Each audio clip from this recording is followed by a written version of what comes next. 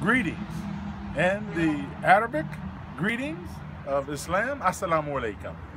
My name is El Haj Sharif Salim.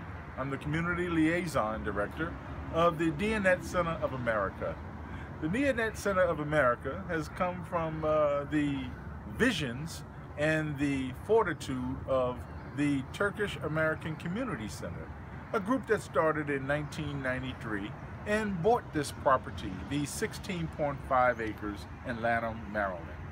Their vision, which is symmetrical to the indigenous brothers and sisters' vision, is to have a place where Muslims can learn, they can have recreation, they can have culinary artistry, and they can share. İnsanın kalbinde ve ruhunda barış yeşermezse insanlık barışa ermez. First of all, the peace starts in the heart and the minds of the people. If it is not in the heart, if it is not in the mind, we can't really expect the peace to grow to an ultimate level and then to reach to everybody. Burası barışa 3 tane önemli katkı yapacaktır diye düşünüyorum.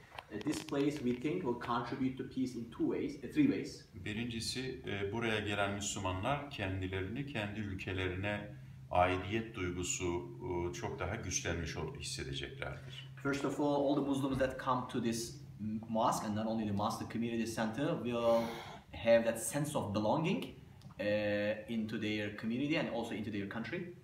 Çevresindeki kiliselerle, çevresindeki sinagoglarla, çevresindeki Hindu mabetleriyle birlikte bu toplumda barışa öncülük yapacağını düşünüyorum.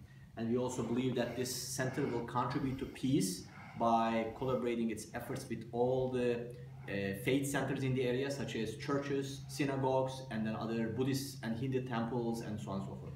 Burası aynı zamanda bir sanat merkezi.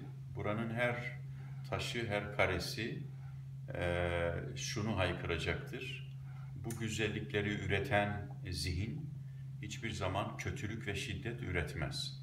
This center, and then actually every single element that you see in that center, bricks and stones, to be more rhetoric, will talk about the peace, and then it will basically tell everybody that this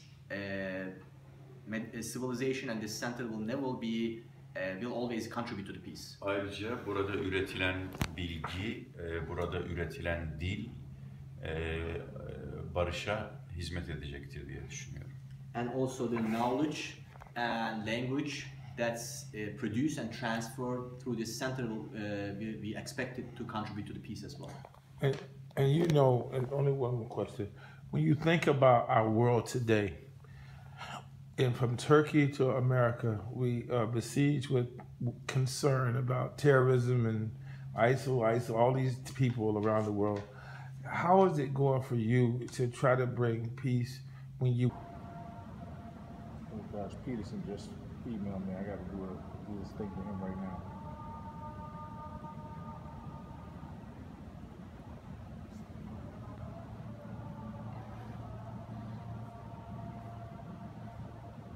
Yes.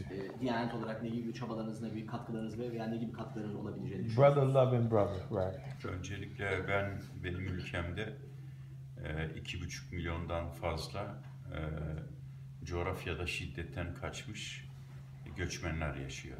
So we have over 2.5 million Syrians living in Turkey that who escaped from the violence and in Syria and then from the violent attacks of the regime in Syria. Biz bunları kabul ederken dinlerine, ırklarına ve dillerine bakmayız.